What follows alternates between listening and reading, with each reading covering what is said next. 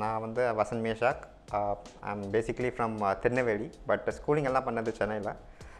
Coimbatore PhD டெக்கில் college graduation வந்து textile டெக்னாலஜியில் பண்ணேன். போஸ்ட் கிராஜுவேஷன் எனக்கு 4 IT ஃபார்ம்ஸில் வந்து பிளேஸ்மெண்ட் ஆச்சு. But then I decided not to go for that and pursue the civil services. So என்னோட அட்டெம்ப்டோட ரகசியம் என்னன்னு கேட்டிங்கன்னா, stick to some certain books. நான் வந்து ஆக்சுவலாக started with ஸ்மார்ட் இன்ஸ்டிடியூஷன் தான். ஸ்மார்ட்டில் தான் ஃபர்ஸ்ட் நான் PCM ஜாயின் பண்ணேன். அவங்களோட புக்ஸ் தான் படித்தேன். பெருசாக NCERT கூட பார்க்கலன்னு சொல்லலாம். NCERTயில் of course I did refer, but smart வந்து அவங்க கம்பைலேஷனாகவே கொடுத்தனால ஐ ரெஃபர் தட் புக்ஸ் ஒன்லி. எல்லாத்துக்கும் ஹிஸ்ட்ரி, பாலிட்டி ஃபுல்லாத்துக்குமே அவங்க இதுதான் பார்த்தேன். எனக்கு தெரிஞ்சு வர டாப்பர்ஸுங்கிறது சிவில் சர்வீஸுக்கு தேவையில்லை. என்னால் முடியும் அப்படிங்கிற நம்பிக்கை வேணும்.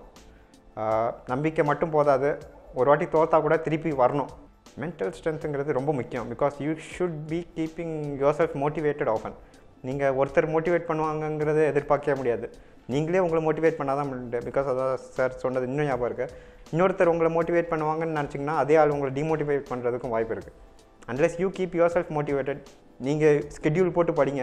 காலையிலேருந்து நைட்டு இதை தான் பண்ண போகிறேன், நைட்டு தூங்கும்போது படித்தது ஞாபகம் இருக்குதான்னு பாருங்கள். Then you will have a really peaceful night. So இந்த மென்டல் ஸ்ட்ரென்த்துங்கிறது ரொம்ப முக்கியம் civil service ப்ரிப்பரேஷனில். Smart leaders was the foundation for me. அதுதான் பேஸாக நான் சொல்லுவேன். பிகாஸ் இங்கேருந்து ஆரம்பித்தது தான் இட் கெப்ட் மீ மோட்டிவேட்டட். அவங்க சார் சிவராஜ்வேல் சாராக இருக்கட்டும், சாதிக் சாராக இருக்கட்டும், அது எப்படி மற்றவங்க எடுத்துக்கிறாங்கன்னு தெரில, நடுவில் நிறைய விஷயம் பேசுவாங்க. எனக்கு அது கெப்ட் மீ மோட்டிவேட்டட். இப்போ இந்த சொன்னால 5 நீங்கள் லூஸ் பண்ணுவீங்க, but then you will gain. இதெல்லாம் அவர் சொன்னது தான். எனக்கு அவர் சொன்னால் இப்போ அவருக்கு ஞாபகம் இருக்கா கூட தெரில, பட் தென் எனக்கு இன்னும் ஞாபகம் இருக்குது. ஆஸ் அ சிவில் சர்வெண்ட் எனக்கு மெயினாக எஜுகேஷனில் கொஞ்சம் சேஞ்ச் கொண்டு வரணும்னு ஆசை. பிகாஸ் எஜுகேஷன் சிஸ்டம் ரொம்ப ப்ராக்டிக்கலாக இல்லை இந்தியாவில் சொல்லப்போனால். ஃபார் எக்ஸாம்பிள் ஒரு சின்ன எக்ஸாம்பிள் சொல்கிறேன். நீங்கள் இப்படி பண்ணால் எப்படி இருக்கும்னு. இப்போது 20 பேர் கிளாஸில் இருக்கிறாங்க.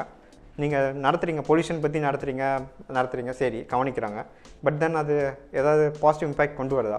அட் த சேம் டைம் இப்படி பண்ணி பாருங்கள். 20 பேரை வெளியே கூப்பிட்டு போயிட்டு வாட்டர் பொல்யூஷன் இப்படி காசு ஆகுது, சவுண்டு விட்டால் நாய்ஸ் பொல்யூஷன் இப்படி வருது, இண்டஸ்ட்ரியிலேருந்து யார் இப்படி வருது. அந்த 20 பேரில் 10 பேராவது யோசிப்பான்ல. அந்த 10 பேரில் 5 பேராவது திருப்பி எப்போமா நடக்கும்போது இப்படி நடக்கக்கூடாதுன்னு யோசிப்பான்ல. அதுதானே ரியல் எஜுகேஷன்.